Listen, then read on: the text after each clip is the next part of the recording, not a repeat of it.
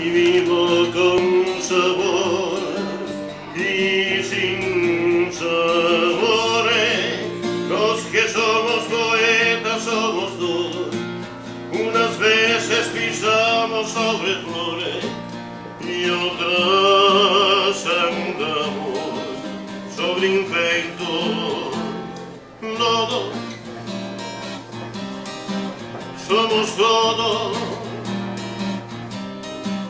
sobre flores,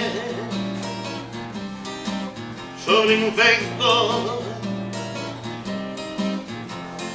Lodo.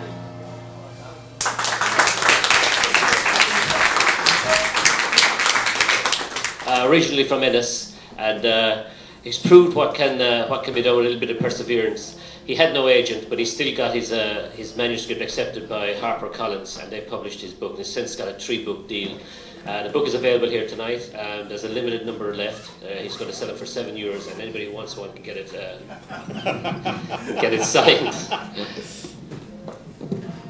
Right. Okay. So, will you give a big round of applause for Bob Burke?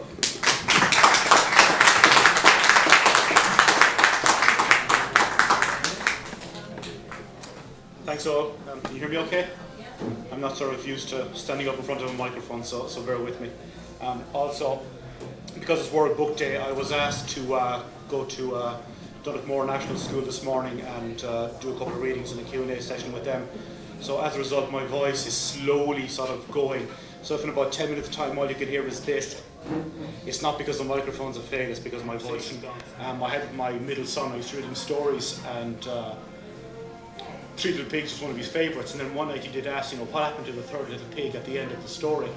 And I didn't really know, but because, you know, when you're working with children you have to think on the fly, I said, well, I presume he got a job and lived happily ever after, you know, what kind of a job, you know? So now he was kind of pinning me to sort of, you know, to the what. So, well, he became a detective, and the only reason I said that was because I read a lot of crime fiction, I read a lot of detective fiction, and it was just the first thing that came into my head.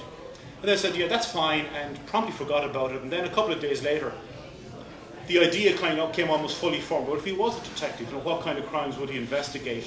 And because you have this huge sort of, you know, richness of character in nursery rhymes and in fairy tales that you can play around with, you can really sort of, you know, have fun with the convention of these characters, you know. So, you know, if he became a detective, you know, when he needed a case, what would his case be? Well, you know, these cases are always, they start off simple, you know, and just to digress slightly, but one of my favourite TV programmes of all time was the Rockford Files from the 70s with James Garner, and things never went right for Jim Rockford. You know, it started off with like a very simple case: find my dog, find some money, you know, shadow my wife, shadow my husband, and it would sort of just degenerate into sort of this convoluted case where bad things happen to him on a regular basis.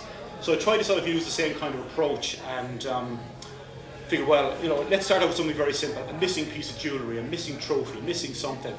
And the first thing I came up with was a lamp. I said, okay, Aladdin has a lamp. Let's have Aladdin lose his lamp, but let's have a backstory that our detective hero doesn't know anything about. And from that, you know, this whole plot almost, you know, wrote itself in the sense that, you know, I needed a minder for Aladdin because he's very rich, very, very shifty, and like all sort of rich, shifty businessmen, needed a minder. So I figured, well, who do we have that's a tough guy? Well, the Three Billy Goats Gruff were fairly tough, you know. Let's have, you know, one of those guys as his minder, you know, not too bright, you know, with a lot of muscle and very little lead. So it gave him sort of a chance to have a bit of a dialogue between the detective and the Gruff, because they don't like each other. So the thing sort of, you know, took groups and tried to figure out which one of them had the best mechanism for getting good critique that wouldn't allow you to skew the system. So that, you know, instead of a system where you throw in your work and then you ring up all your friends, you get them to ring up all their friends, and you get them to ring up all their friends, and then they all log on and tell everyone how great your book is. It goes to the top of the charts. You know, it's no good because there's no value coming back out of that. So I found a site called You Write On, and this was maybe three and a half years ago. And what I liked about them was they had a system whereby you submitted your work, and then it was assigned to somebody on the basis of they had done reviews, they would get credits, they would assign their credits to their book, and once your book was out there with credits assigned to it, because of you doing reviews, it would then get assigned to somebody else who had done reviews as well.